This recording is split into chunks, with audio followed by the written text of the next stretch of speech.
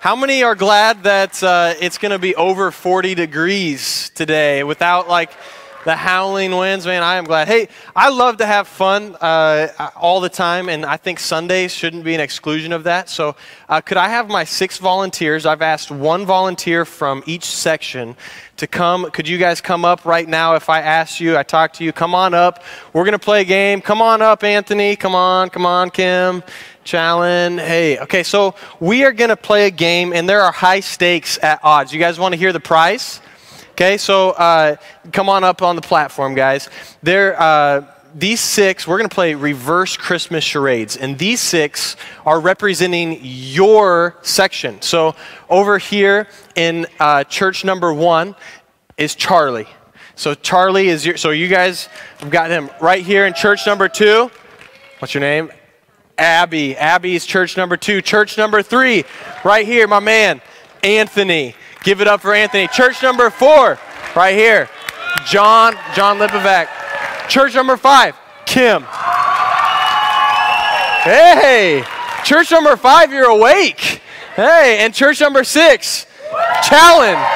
Woo, okay. So here's what you guys are playing for, okay? I'll explain the game, then I'll tell you what the prize is, okay?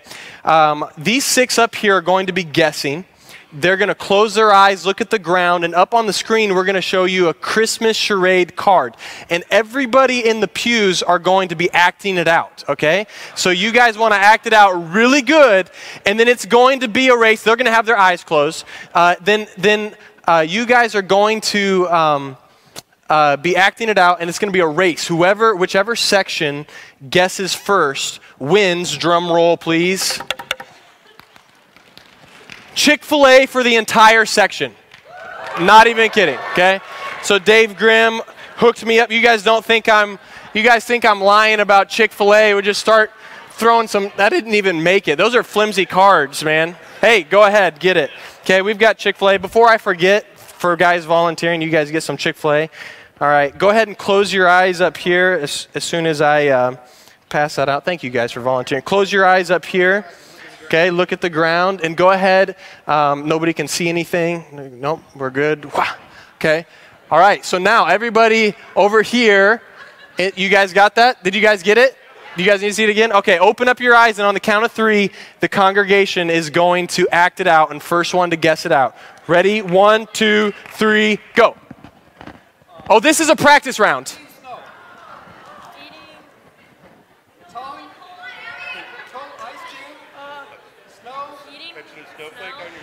Bing, right here. Charlie. All right, so that was the practice round. We've got one more practice round. You know what? As surprising, you guys keep on guessing. Just start flowing with it, okay? That was a practice round. Let's do one more practice round. How many thinks your guesser needs some encouragement and some more? Come on, okay? All right, okay? Either that or you guys are really bad actors. I'm not sure. I've got my back to you. So close your eyes. This is practice round number 2, and then we'll go with the real one, okay? So close your eyes. Nobody can see anything. All right, go ahead and throw that up. All right, this is practice round number 2. All right, ready, set, go. Church people. Going to church. Shoot. Christmas tree.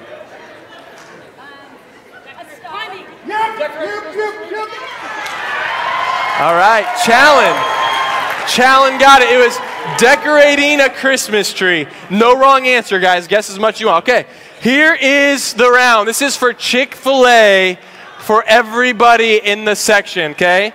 Chick-fil-A, okay? You guys got it? Abby, you got to guess, girl. Come on, you got this. You got this, Anthony. This is for the Christian chicken. Okay, so close your eyes, look down. This is for the goods. This is for the goods. Okay, go ahead and show it. All right. Hey, and let me remind you, no talking, no humming, no vocals, nothing, okay? Ready, set, go.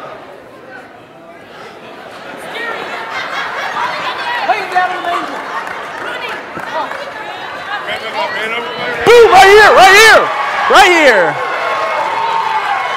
Grandma, we've got grandmas on the floor. Grandma's down. Grandma's down.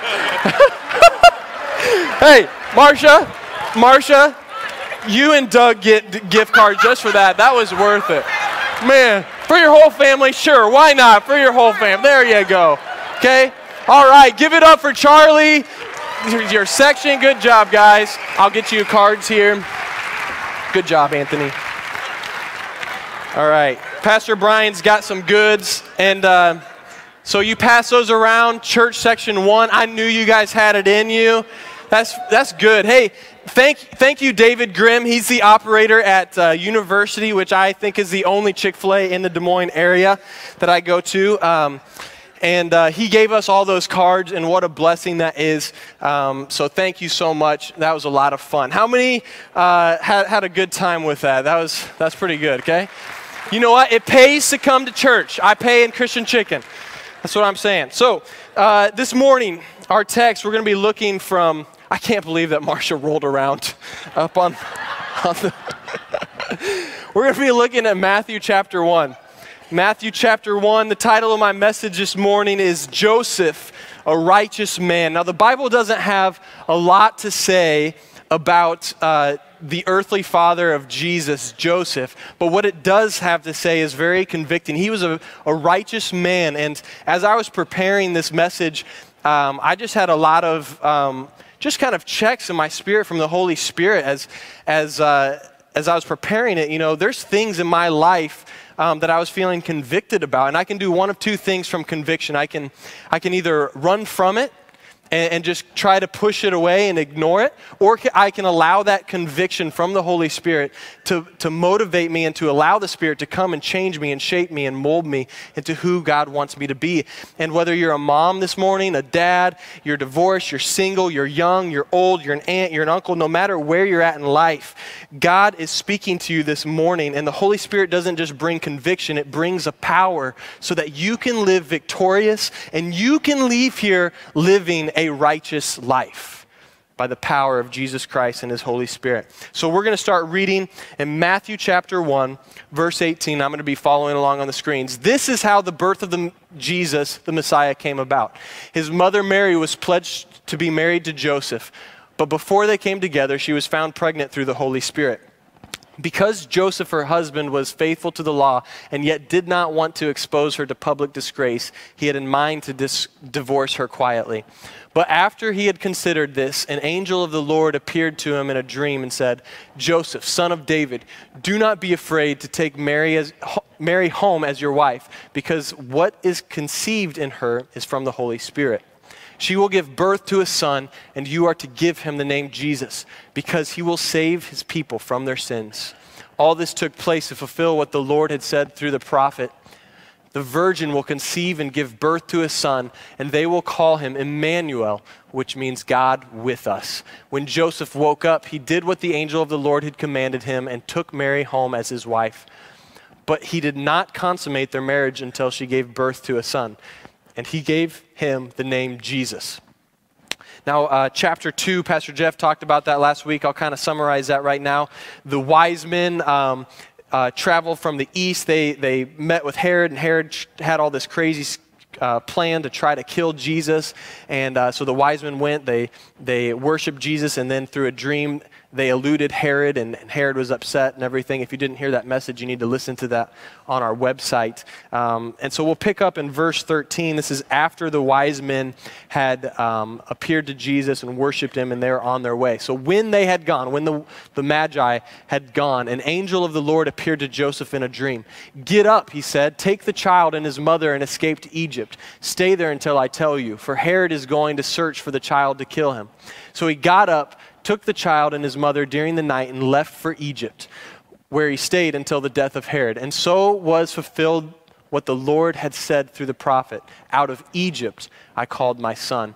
When Herod realized that he had been outwitted by the Magi, he was furious, and he gave orders to kill all the boys in Bethlehem and its vicinity who were 2 years old and under, in accordance with the time that he had learned from the Magi. Then what was said through the prophet Jeremiah was fulfilled. a voice is heard in Ramah, weeping and great mourning, Rachel weeping for her children and refusing to be comforted because they are no more. After Herod died, an angel of the Lord appeared in a dream to Joseph in Egypt and said, "Get up, take the child and his mother and go to the land of Israel, for those who are trying to take the child's life are dead." So he got up, he took the child and his mother and went to the land of Israel. But when he heard that Archelaus was reigning in Judea in place of his father Herod, he was afraid to go there. Having been warned in a dream, he withdrew to the district of Galilee, and he went and lived in a town called Nazareth. So was fulfilled what was said through the prophets, that he would be called a Nazarene. Would you pray with me this morning? Heavenly Father, we ask that this morning your Holy Spirit would speak to us. You'd open up our ears, you'd open up our eyes to see and hear the things that you want us to hear this morning. I pray that this morning would not just be an intake of information, but God, that it would be an intake of your Spirit that enables us to change and to become more of the man or woman of God that you want us and you've called us to be. So let your word quicken this morning and speak through me what you want. In Jesus' name we pray. And everybody said, Amen. All right. So Joseph was a great example of what a righteous person looks like. And this morning I'm going to give you 4 aspects of Joseph's life that are very noteworthy, but they all point to something greater. You know, Joseph is a great place to look initially as far as living a righteous life, but his life pointed to Jesus Christ, and Jesus Christ lived a righteous life, and he demonstrated all 4 of these attributes in a perfect demonstration. So the first thing that Scripture reveals to us in this text is that righteous people don't publicly expose sin. Verse 19 says, because Joseph was a righteous man. In this it says he was faithful to the law, but in a lot of translations it says he was a righteous man, or in the Greek it's I can't even say it, tzedek, T-S-D-E-K. He was a righteous man. He did not want to expose her to public disgrace, and he had in mind to divorce her quietly. Okay, before the angel of the Lord appeared to Joseph, he was going to do his best to cause the least amount of hurt and drama in this situation. His goal and his plan was to bring restoration, not public condemnation. Joseph didn't want to publicly expose sin. And in John chapter 4, we see this in Jesus as well. You know, Joseph set the example. Now Jesus is following in his footsteps. And in John chapter 4, Jesus is meeting with the Samaritan woman at the well, who's an adulterous woman. And he doesn't start dragging out her dirty laundry in front of all of his disciples. No, he waits until his disciples go into town to fetch some food, and it's just him and this woman here, and then he confronts her. And what's the result of that gentle confrontation at the well? Restoration and forgiveness. His heart the whole time is to restore what was broken. In Matthew chapter 18, Jesus again says, if someone sinned against you and they've caused a hurt in your life, you go directly to that person and you address that wound. You know, the quickest way to heal from someone sinning against you and there's a hurt in your life is to go directly to that person, talk to them about it, address the wound, and then to be quiet about it. Choose not to remember. The same way Jesus has forgiven us of our sins, he doesn't forget our sins, he chooses not to remember it. And so if you've been hurt this morning and there's just something, if you haven't addressed it, first you need to go to that person and address it. And second, if you have addressed it, choose not to remember it, just as Jesus chooses not to remember your sins. We don't need to drag our best friend Jill into the situation. We don't need to drag our best friend Jim into the situation. They're not a part of the solution. You know what is one of the most damaging and most hurtful things that can happen inside the walls of a church is Christian gossip. Christian gossip. What do I mean by that? Well, I just want to make you aware that so-and-so did this and that, and I just really wanted to make sure that you could just be praying for them. And you know, we expose these different things. If you're not a part of the solution, one of the things that we as pastors expect and this congregation expects is that if you're not a part of the congregation,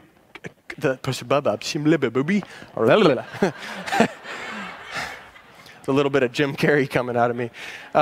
If you are not a part of the solution, then just privately pray to God about that. You don't need to talk about it.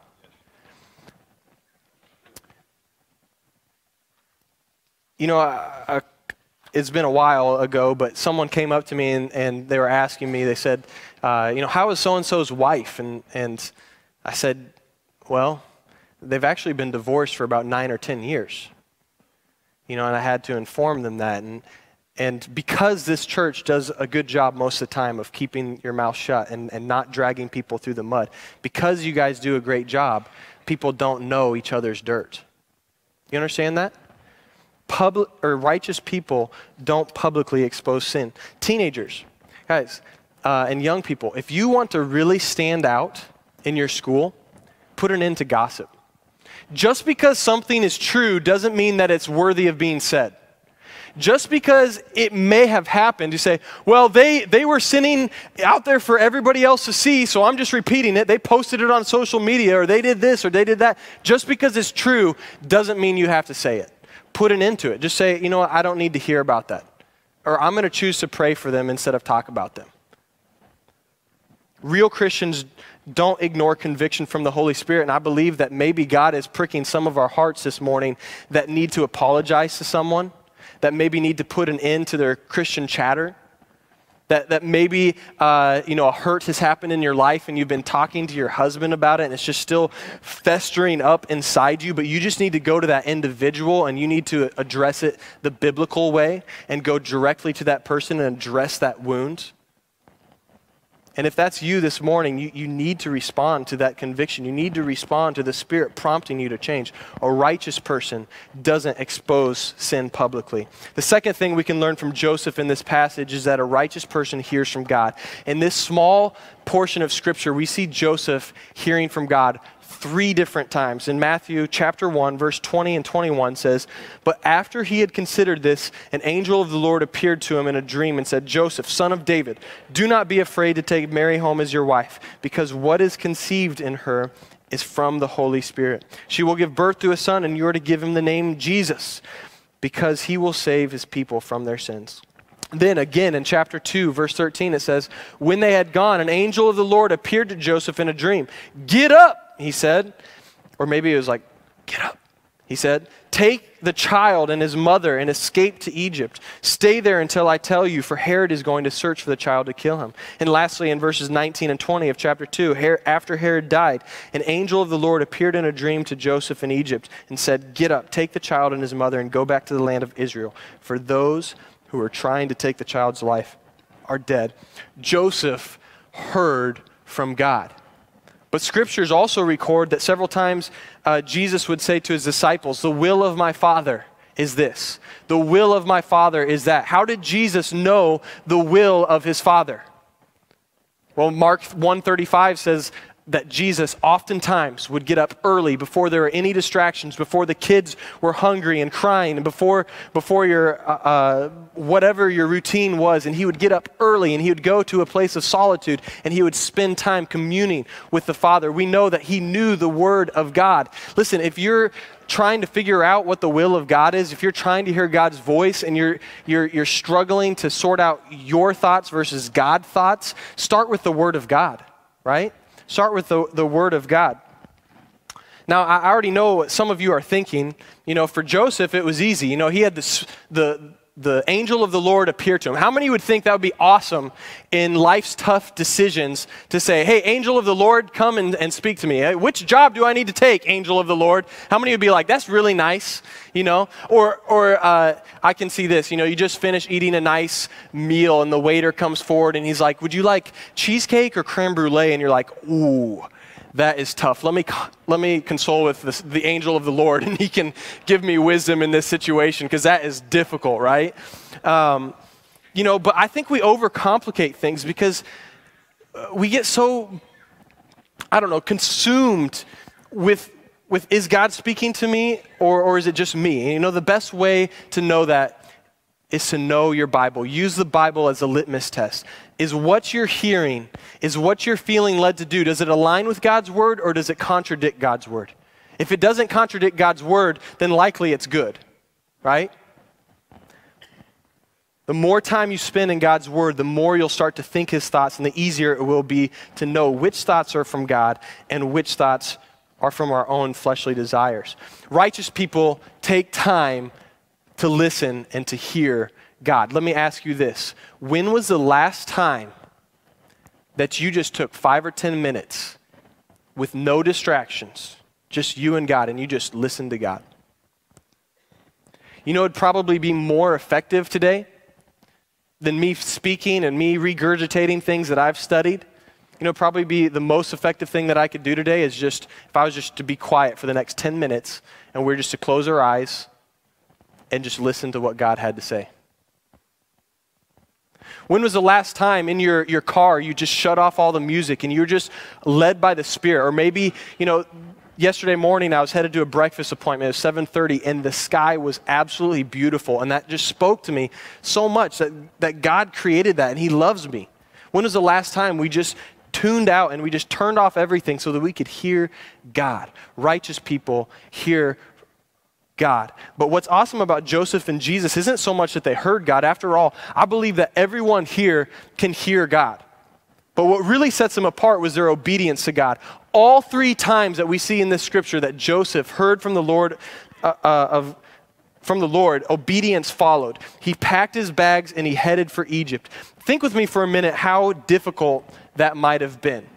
Joseph had just prepared or was in the process of preparing a home for Mary. Okay, we talked several weeks ago about the insulas, where the little rooms on the houses that you would add on to, or in some people's cases, they didn't have family and they would just completely build a new house. And Joseph has been putting all this time and this energy and this attention into preparing this home for Mary, and in his intentions, you know, he's wanting to stay close to his family. He wants to stay close to his trade and his job. He's well known. He's well respected. But Jesus says, get up and go. Or the angel of the Lord says, get up and go. And what does Joseph do?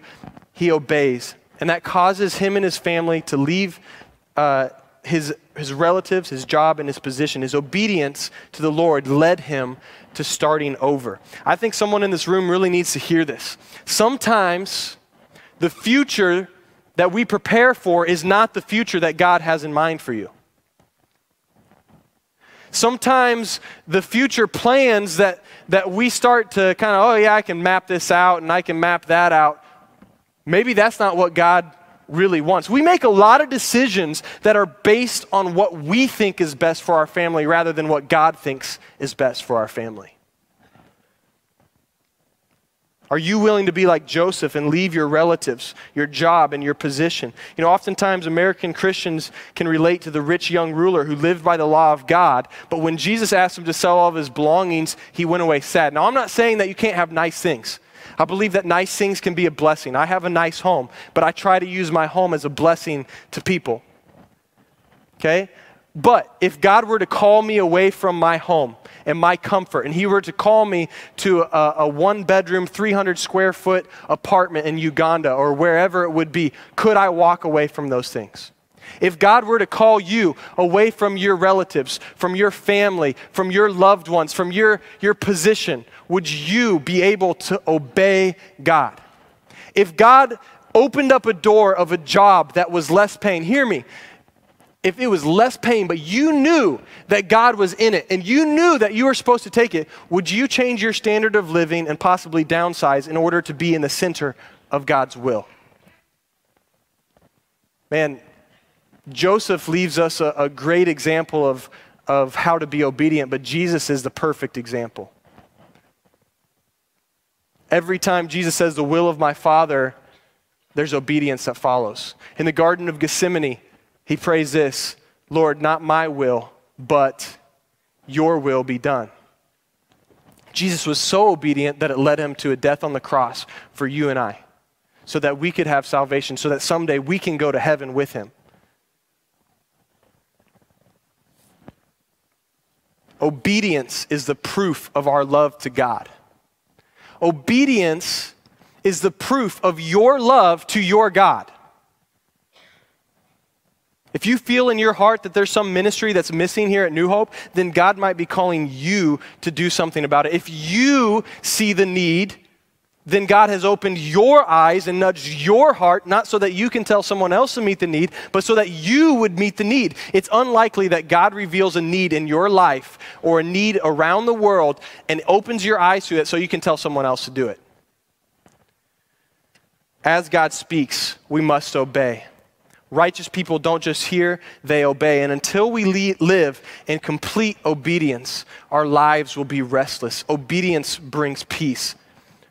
John 14, Jesus says, if you love me, you will obey. But here's the cool thing is, that sounds really daunting, like, oh my gosh, I have to just do this all on myself. But no, Jesus has sent the Holy Spirit so that it would come inside of our hearts so that we can obey. When we're presented with opportunities, to disobey or to obey, it's as simple as just saying, God, I need your Spirit. I can't make this decision in my own flesh because my flesh is selfish. I can't write this check in my own flesh because I want this or because it doesn't make sense logically. But that's where God's Spirit steps in and allows us to be obedient. A righteous person doesn't publicly expose sin. They hear from God and they're obedient to what they hear. And lastly, they are a student of God's word. Luke chapter 2 says, every year Joseph and his family went to Jerusalem to celebrate Passover. This was the story when Jesus accidentally got left behind. You guys remember that? Joseph and Mary and Jesus, and I'm sure a lot of other people traveled to Jerusalem for the Passover festival. And 3 days later, Joseph and Mary are like, we don't know where Jesus is. So they go back and they try to find their son. They look all over the city. And where do they find him? In the temple. Doing what? Discussing scriptures. And who was impressed? The rabbis. The rabbis were amazed at all of his knowledge. They were amazed at how much wisdom he had from the Word of God. Now, I don't believe that Jesus just woke up someday and he just knew all the scriptures. I believe that Joseph played a big role in teaching Jesus the scriptures and the memory verses.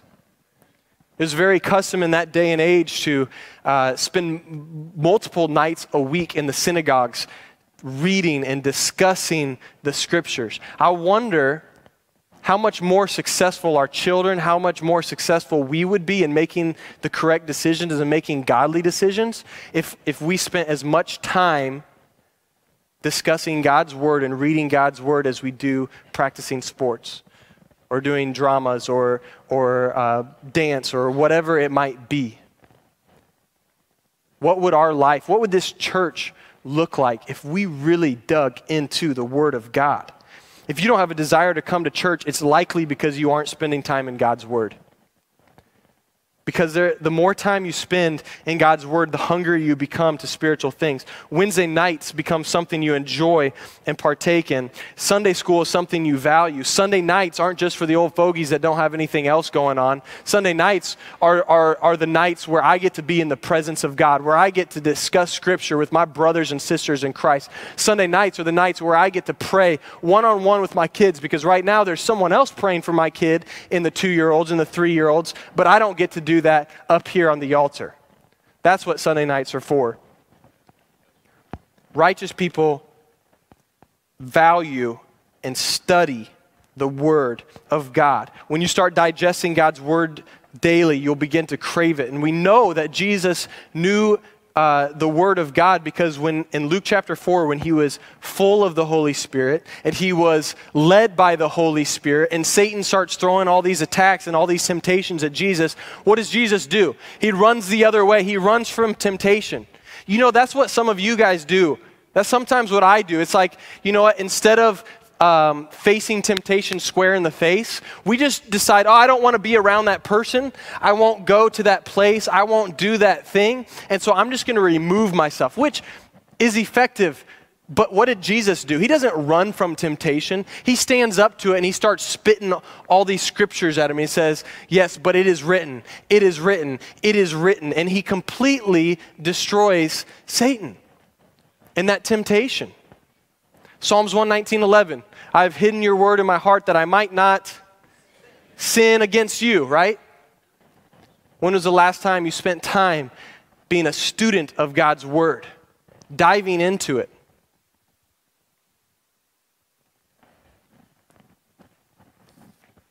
Righteous people study the Word of God. Would the musicians come, and as they do, would you all stand with me?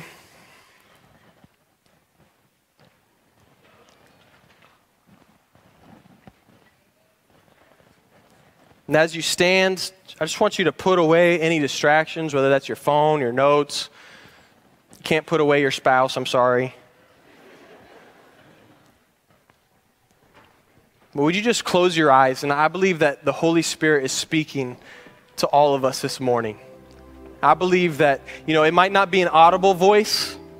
It might not be this earth-shaking moment where God's voice just comes in and says, Steve, or whoever it is, But I do believe that God's gentle, soft, compassionate, restorative voice is speaking to you this morning. So close your eyes. Allow God to begin to speak to you. For some, God might be speaking that, and you need to repent or you need to change. Maybe you need to address a wound that you've done a good job not talking about, but the wound was never addressed with.